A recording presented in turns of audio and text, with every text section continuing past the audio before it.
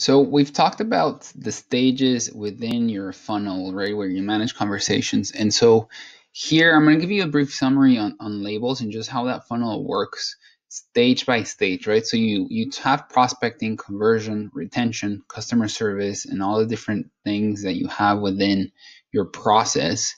But how does the labels look like in your workflow, right? Within that process. And so you're going to have here the four stages again with each of the opportunity, lead, customer, and ticket, right? And this is kind of like the arrows show you how your users will move along your funnel, right? And so the first thing is I open a conversation. So I start that as an opportunity open, and that's the tag that I use.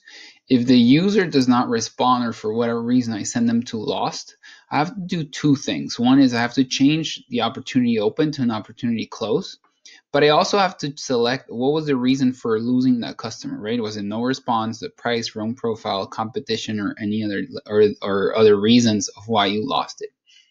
If for whatever reason I end up actually prospecting it, I understand his needs and I want to convert them now, right? I want to schedule a meeting. I want to have them purchase something. I send them to a lead open. And so I change them from opportunity to lead open. If I lose that customer at that stage, then I send them to lead close, but I also want to select the reason of why I send them to lost, right? Like, was it no response? Same thing. I'm going to be able to then cluster those groups and see who are my leads, where I lost them for what reason, right? If I'm able to actually convert them to a customer, they make a purchase, they came to the appointment, I ended up buying. They ended up buying an apartment, for example, or renting from me, then they become customers. And so customers is your last stage where they're not going to move from here. They're always going to be your customer, right?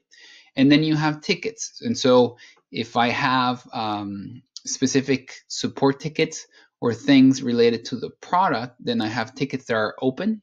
I can, again, if I close that ticket or I lose it, then I can say ticket closed or and see if like there was no response, price, wrong profile, competition. Usually what we do with tickets is no response. A lot of people ask questions, but they won't respond. So you want to have that, answer right there. If I'm able to actually resolve that, I just close the ticket and I'm done.